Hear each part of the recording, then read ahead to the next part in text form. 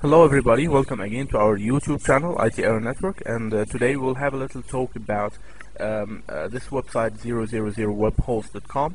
And actually this is a free web hosting website, and it's pretty amazing. It has it gives you the cPanel and no ads, and lots of capabilities and options that many members and internet users upload their website to this wonderful web host.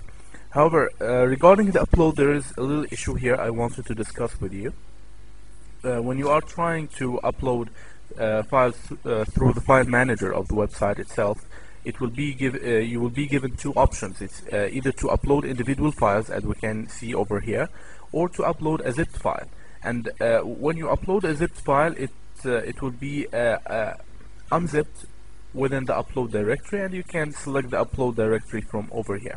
However, we have here restrictions, which is the maximum size of one file is 5 megabytes, and so if the file exceeds 5 megabytes, it cannot be unzipped. And so there was a little issue. I was trying to install Joomla on our website, and actually Joomla is about 6.5 or 6.42 megabytes around this, and actually this is beyond the 5 megabytes. And so once it has been uploaded, I have given an error message that this file is too big to be uploaded to the server, and too big to be unzipped.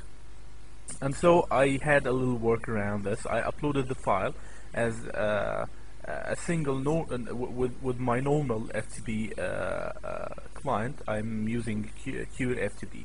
However, once I uploaded the file, I'm just showing you over here. We will get back to the root directory over here. Okay, once I have uploaded here the Joomla, we can see this file, and this is its size. It's around 6.5 megabytes, as I have told you. I got an error message over there. Actually, it's not an error, it's like a notice, which telling me files which are too big cannot be downloaded, uploaded, copied, moved, searched, zipped, unzipped, viewed, or edited. And I have uploaded this as a zip file. However, to unzip it, I cannot do this here from the file manager. So I tried to upload it as individual files, and this means that I decompress it on my computer and then upload the whole folder using the QFTP. And actually, it took about 3.5 hours, really, because actually this zip file contains more than 4,500 files within it. And so what's happening is that the QFTP is uploading a file and then refreshing the server, and then uploading the other, and then refreshing the upload and checking that everything is okay, and uploading the other, uploading the other, uploading the other. So it took lots of time. So the very funny issue here is that 000webhost.com is using a web-based FTP client called Net2FTP. And so all what you need to do is simply log into Net2FTP, and we can see here this is the logo of 000webhost when you are using their file manager, and this is the logo of the Net2FTP when you are using the Net2FTP login. And simply after you log in over here, you will be given more options over here to handle the files, and so you will not find this restriction.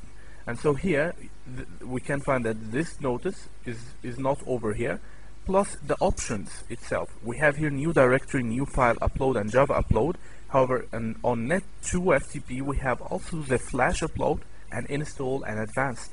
And also options on the right of the screen, we have the copy, move, delete, rename, and change the permissions of the files, which are the same as the 000webhost. However, you can also find here the download, unzip, and size, and search.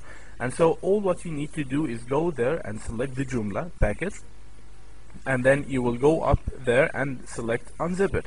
And once you do this, it will be confirming with you the unzipping directory, which is in this case public_HTML, which is our root directory. And then actually it took a little bit longer than I expected. It took around 39 minutes. Actually, this is You might say 39 minutes, this is very, very, very large time, and however, this is much, much, much, much faster than uploading it with the normal ways. And so this is a little workaround. You can see here that these are all the files, the list of 4,500 files that have been uploaded over here. And you can see here that the script finished in 2,368 seconds. So this is a little workaround about uploading unzipped files to be decompressed on the website, and I hope this will help you if anyone is having this issue. Hope you enjoyed this little tutorial, and stay tuned on our channel, and be aware our website www.it-era.net will be launching soon on the 1st of March. So stay tuned with our channel, and I hope you enjoyed everything over here.